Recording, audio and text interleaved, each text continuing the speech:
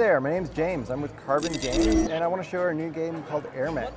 So this is an action RTS game, and I've got the Uber unit here where I'm actually able to pick up my units and move them around. So it's like a cross between a StarCraft game and a Dota-style game where you can actually get down to the action. So here I transform into a giant robot and take out this tank.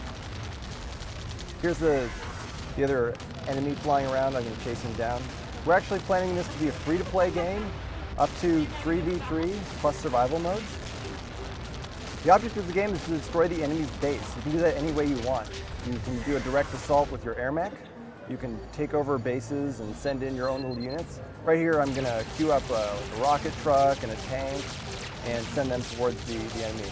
So I haven't captured this base here. You see I've got some creeps coming in. The creeps are going to take over that base for me. I think they need a little support, so I'm going to drop a rocket truck down next to them, give them some defense. I've also got a special creeper unit here that we built just for Minecraft. This is like a little exclusive content you'll just see right now. I don't know if it'll be yanked out or not. We'll find out after we talk to Notch or get a word from his legal department, maybe. They just will blow up when anybody gets near them. It's like walking mines, as you'd expect. So right here I'm just playing 1v1 against the training AI, but you'll be able to play in teams of 2v2 or 3v3. If you think of it like a League of Legends style game where you've got your heroes, your AirMech is your hero, and you're fighting against your opponents. Here's just some extra creeps. I'm going to kill these creeps, or try to kill them, to get a little bit more experience. Here, I died, so it's not a big deal. I come back to my base, say, oh, I could use a tank. That would help me if I'm fighting against those guys again. Or I'll just pick up this guy here and take him with me. So if I drop down this tank over here, then I can fight next to them. He's soaking up the damage, he's taking the hits, and I'm safe and sound. So I'm clearing out this path for my infantry to come through. You can actually even scoop up multiple units. So I can pick up all these guys here and move them up to my front line. See, this base has been taken over by him, so I'm going to deploy these units here. And they provide a pretty good defense against incoming enemies. So a few more creeps. And this base should be mine. Every one of these bases I have is another place where I can get energy back, which is for my special abilities, and also just flying around uses energy, and it heals me.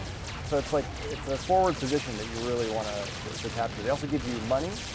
The money is the only resource you have in the game. It's a very simplified way of handling things. Every unit that you build has a certain amount of time and a certain cost associated with it. So if I want to have something cheap like an armored car, they'll build pretty quick. And if I want something heavy like a defensive turret, that'll take out air and ground units. But it isn't allowed to move. So everything has a tactical use, whether you want to go for a defensive strategy, a rush strategy, or just a support strategy. So here's the turret. So when I put the turret down, it actually needs to deploy for a second to keep people from just creeping them up forward. So I have a balanced army here, but I can jump out and show you how you can customize your army if you want to be a more specialized role, especially for playing like 2v2. So you can take a pilot. These offer you passive abilities. The AirMech itself, you can jump in here, and there's a helicopter with different abilities. He's good for cargo. The bomber, UFO, or an advanced fighter. The stealth is pretty fun because he's got bombs that he can drop. I'm going to swap out the creeper for an actual mine, and let's take a heavier tank instead. I can even swap out my infantry for an infantry that does healing abilities as well.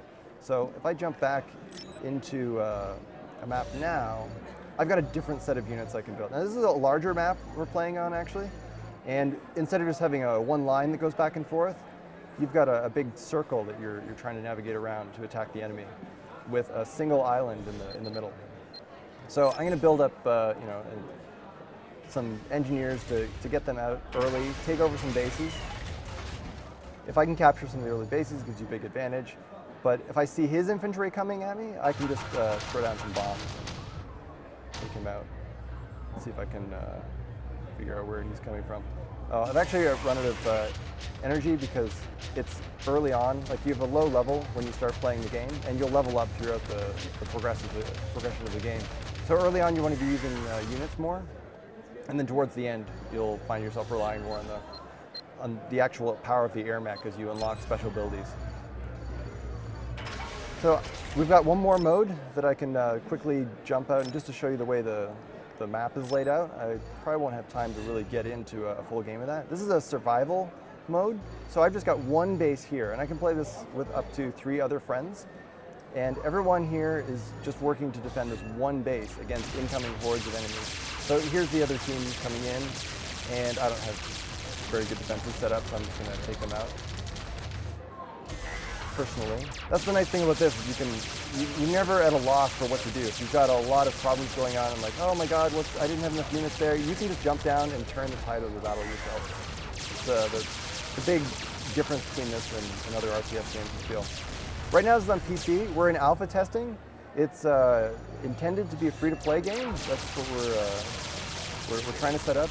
We've got servers running. Apply to be in the alpha test right now.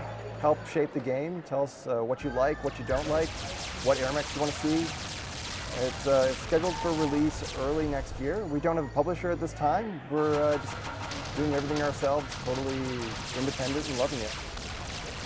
So thanks for your time, and come to our website with carbongames.com, or do a search for AirMech on YouTube, and you'll find out a lot more about us. For more on AirMech, stay tuned to IGN.com.